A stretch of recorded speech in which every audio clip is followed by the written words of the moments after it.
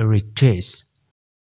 The trigger for much of our enter is rotate expectations. We sometimes invest so much of ourselves in a rotate that when it doesn't turn out as it should, we become irritated.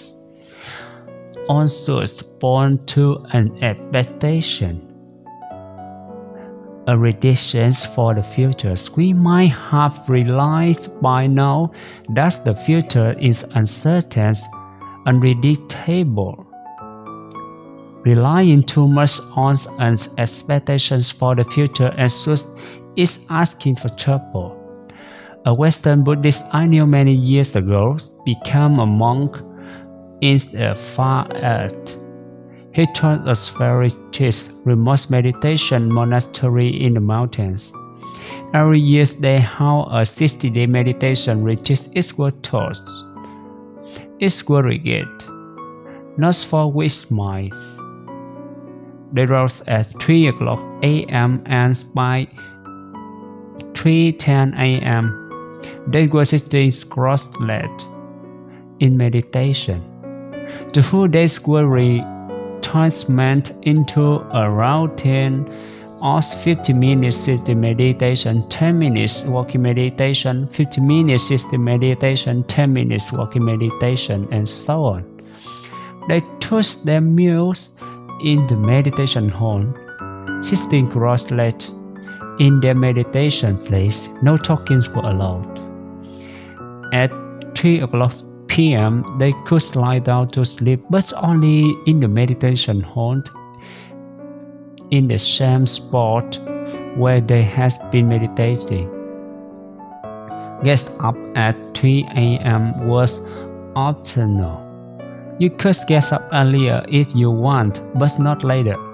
The only great work for the daily interview with a fearsome master and short toilet break of course.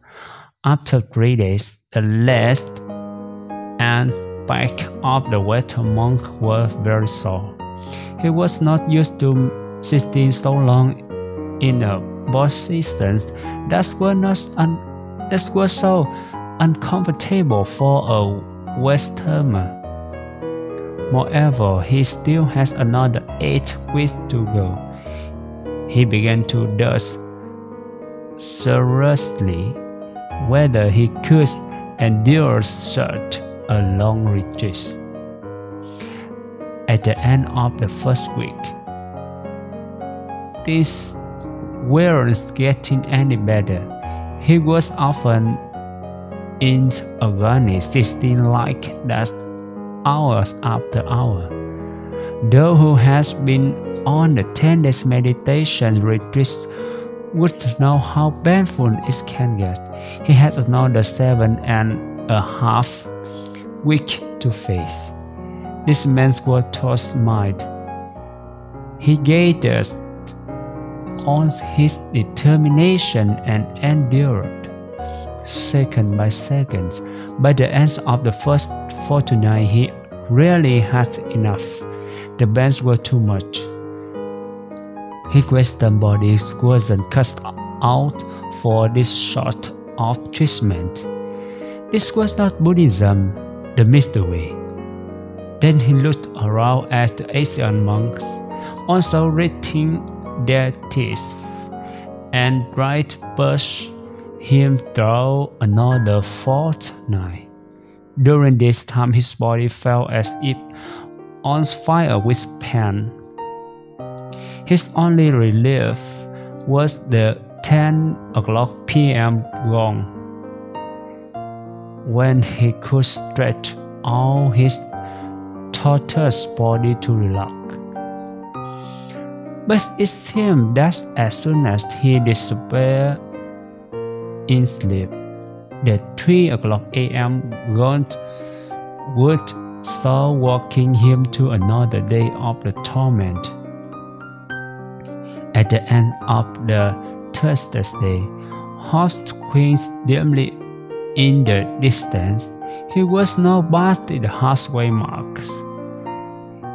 He was on the home stretch. Once more there, he dared trying to convince himself.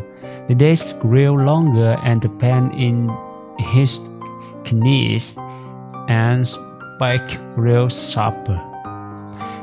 At times he doubted he would cry.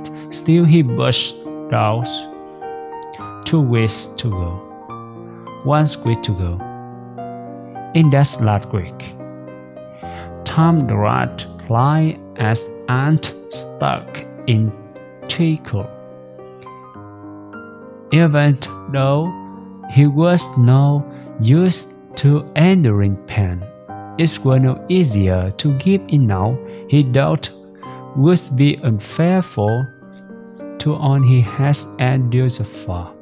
He was going to see it through, even if it killed him, and at times he doubted its might. He woke up to the 3 o'clock a.m. going on the 6th day. He was almost there.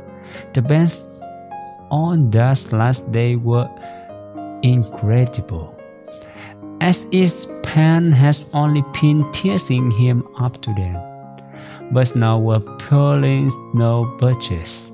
Even though there was only a few hours to go, he wondered if he would make it.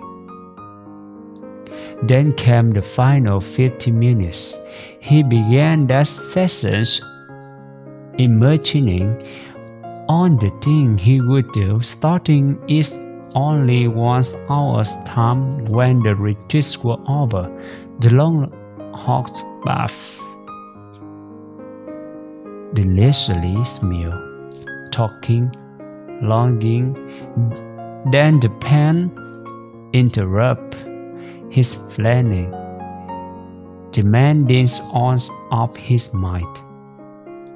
He opened his eyes slightly, severely, several times during that last session to peek at the clock.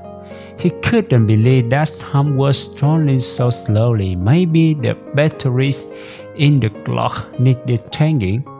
Maybe the clock would stop altogether with the hands forever stuck 5 minutes before the end of the retreat. The final 50 minutes were like 50 oceans. But even eternity must come to an end someday, and so is this. The guns soared so quickly for the end of the retreat.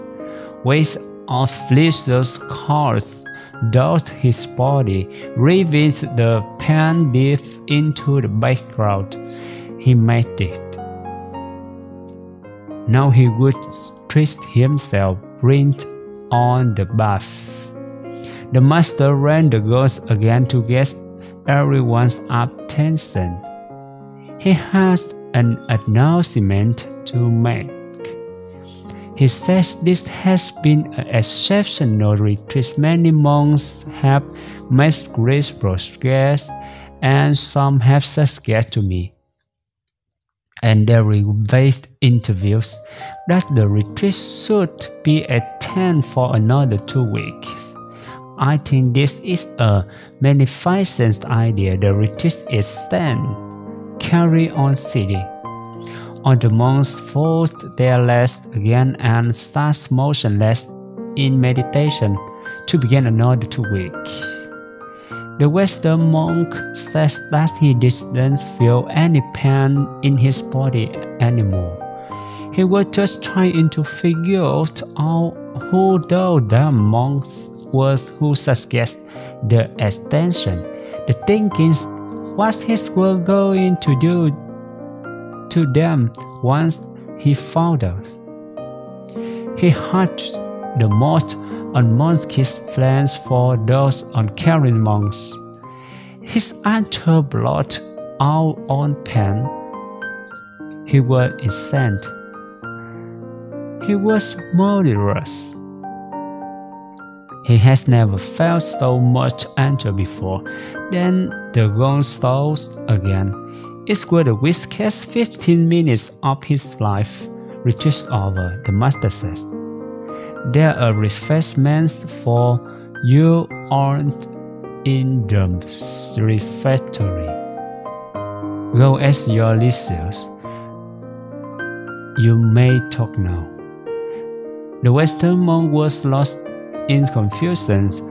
I doubt we was meditating for another 2 weeks. What's going on? A senior monk who spoke English saw his bewilderment and came over. Smiling, he said to the Westerner, "Don't worry, the master does the same every year."